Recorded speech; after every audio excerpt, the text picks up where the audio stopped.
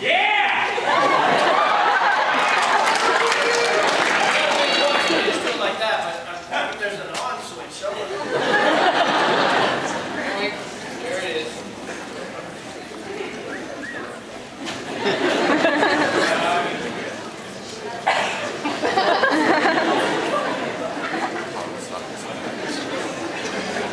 Thanks.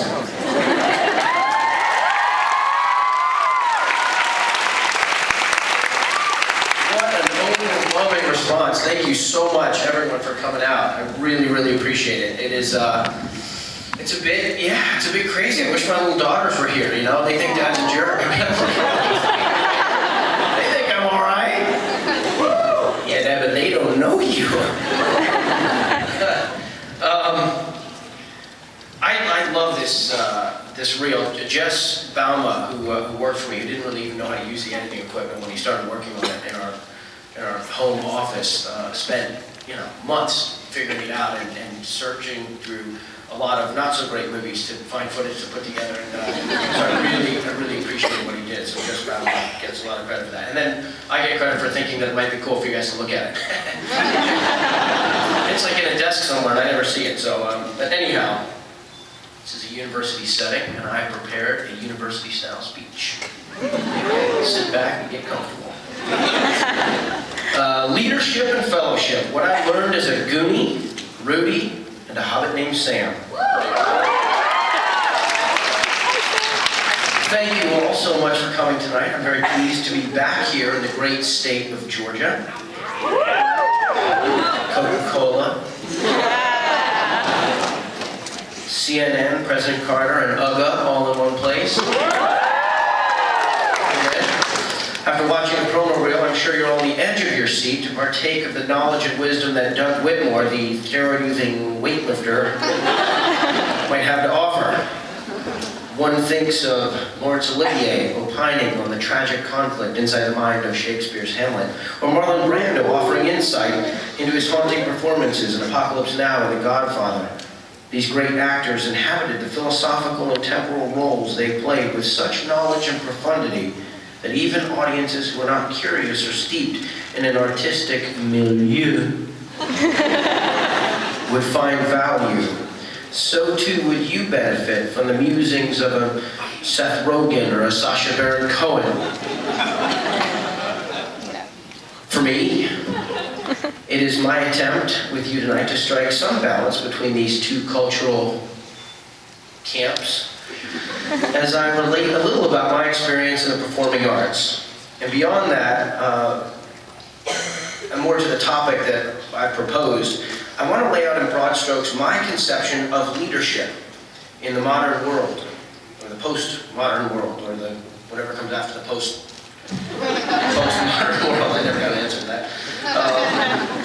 But in this world which we find ourselves today, and that you lot are in the process of inheriting, I'm sorry by the way, as for my generation, the couple before, it was our bad. You guys rock it out, alright? The thing that most people want to know from me, I was sitting writing and I was thinking, okay, what would they really want to know? Because I got a lot of thoughts and ideas and things I want to shoot. What do they really want to know? The thing that most people ask me is, what was it like to make Lord of the Rings? That's probably the most asked question I encounter. So here it is. It was incredible. And incredible, meaning not to be believed. In the period of time that we filmed the movie, or all three movies, which we actually filmed concurrently, others could start and complete a master's program. Over the course of the time that we promoted the films and traveled back and forth to New Zealand working on the additional photography and so forth, that same person could have finished their dissertation and gotten a PhD.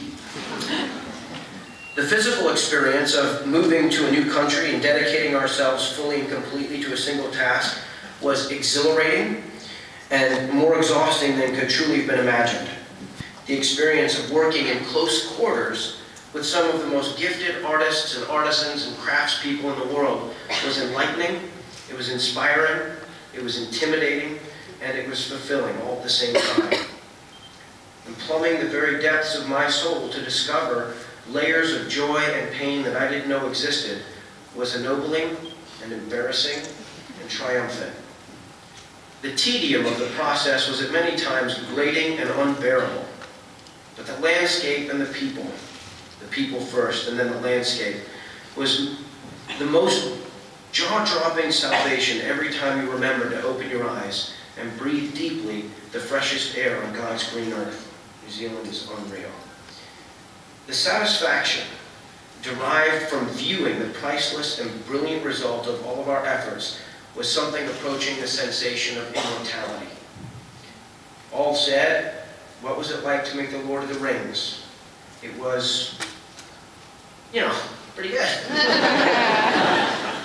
The people that we met. I sat and visited with Sir Edmund Hillary, the first or second, depending on what you guess may be the story between him and Tenzing Norgay, man to scale the daunting heights of Everest. Peter Jackson actually sent a runner to the bookstore to purchase a copy of Hillary's book, A View from the Top, and gave it to me. That giant of a man, the adventurer, the humanitarian. Edmund signed my book and a $5 bill. The New Zealand $5 bill has his picture on it. I've got to sign one. So I asked him, how was it? How was what? He said, the view from the top. He thought for a moment and said, pretty good. We met a great many giants and legends because we were a part of Lord of the Rings. Statesmen and women, philanthropists, captains of industry, and fans. Oh, the fans. And many, many, many, many fans. Many fans here this evening. Thank you very much for coming out. Are there any students in there? You can be both. It's all good.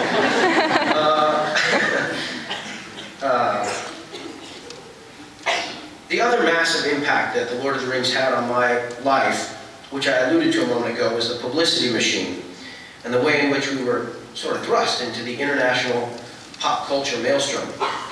Oprah, Larry King, NPR, the Muppets, you name it. Actually, I'm not really sure if anybody's on the Muppets, but that sounded good.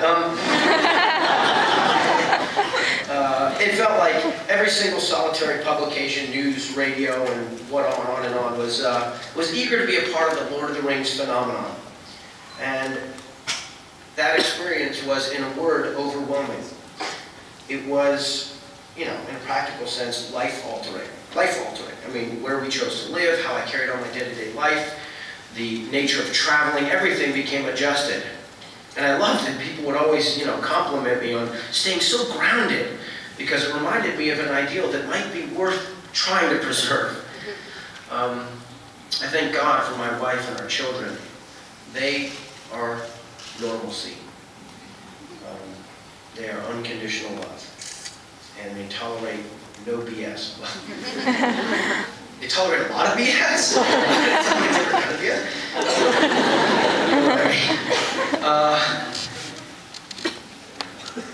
Anyway, they're a little elixir of humility that I sip from often.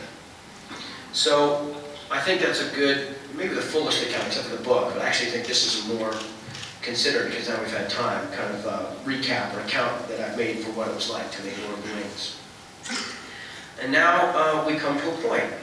Lessons learned. Perhaps I should back up for a bit of context. We're going to look at 3 films and what I may have learned from each film. This was a fun exercise. What did I learn from movies? Trying to get a good night's sleep before Cyndi Lauper shows up for this music video, so she knows that you really love her music. But okay, just to lay it out, the qualities that I've chosen to articulate are in no means comprehensive of everything I learned. They're just truths that occurred to me that I thought might resonate with you.